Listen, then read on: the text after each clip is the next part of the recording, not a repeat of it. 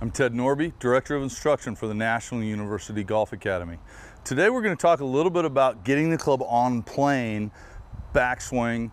A lot of people talk about hinging the club on the backswing or setting the club on the backswing, but there's also some forearm rotation in the backswing. If all I do is just set the club up and then rotate my body, that club is never going to get on plane. A lot of people talk about the club setting up into that right hand. Well, that gets the club a little more straight up and down instead of tilting this way, but we need to get it on plane, which is this almost 45-degree angle kind of coming back behind the body. Everybody talks a little bit differently about swing plane, exactly what this shaft line should be, but there should be some tilt to this shaft. To do that, there needs to be some rotation in the forearms to get it in the right place. Again, what most people do is they just kind of hinge the club up or they pull it back. What I want to do is hinge the club up in front of me, but then there is some forearm rotation. It's almost like the weight of the club kind of falls down into that right hand. So one of the best ways to really get that where it should be at the halfway back spot would be to just get the butt of the club kind of leveraging down away from your body, which gets the club head up. That's the hinging part of it. Now let the right forearm rotate so the weight of the club kind of falls into that right hand.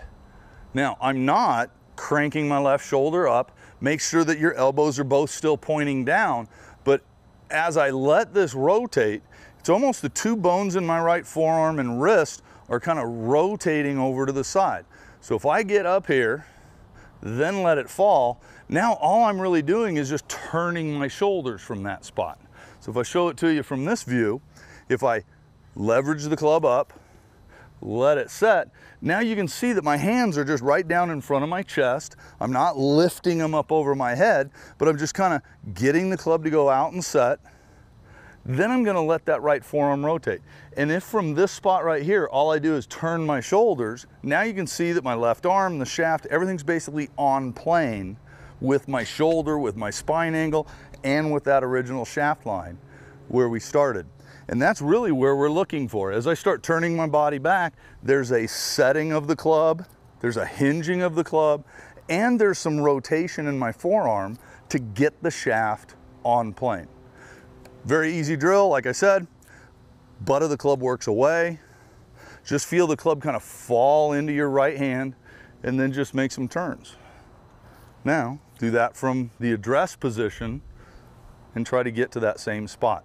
So I've hinged, I've set the club into my right hand, and there's a little forearm rotation to get the club on plane. From here, I'm just going to turn and then I can go out toward the target. So let there be some forearm rotation to get the club on plane on the backswing.